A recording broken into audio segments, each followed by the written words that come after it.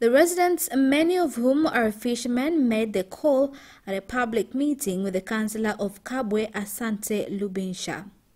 Ninaamini kabisa kama tutapata umeme kwenye kata hii ya Kabwe. I believe that if we get reliable electricity in Kabwe ward, we'll build factories and youth will get employment.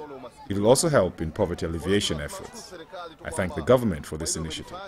Umeme kupitia kampuni ya leo umeme vijijini ni jambo jema sana. Kwa mtuondolea matatizo mengine kama vile usindikaji wa samaki. Electricity will help development of fish processing industries. We'll also be able to open men and women saloons. Children will be able to learn better in our schools, and medical services will improve in our clinics. On his part, the Deputy Minister of Energy and Minerals, Dr. Bernard Kalemani, pledged that the Rural Energy Agency third phase program will reach 45 villages in the district so as to facilitate social and economic activities.